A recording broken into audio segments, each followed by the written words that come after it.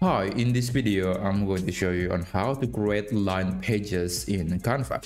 This type of page contains multiple lines and it's usually used for journaling, and every line is essentially acting as a guide. So when you're writing on top of it, you can ensure that the text is going to look organized, it's going to look tidy and pretty, and it's a lot better than just a simple blank pages. So how do you create that? Well, it's pretty simple in Canva.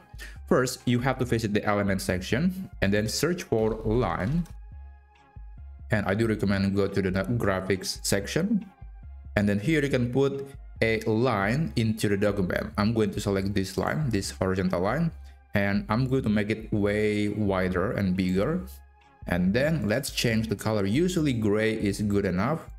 And when you're done, you can click here, click more, and click duplicate.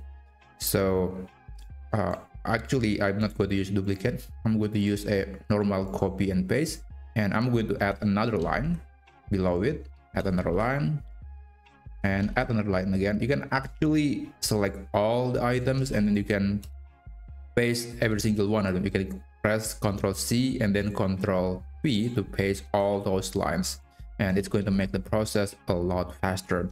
So this is a page with lines that we just created in Canva.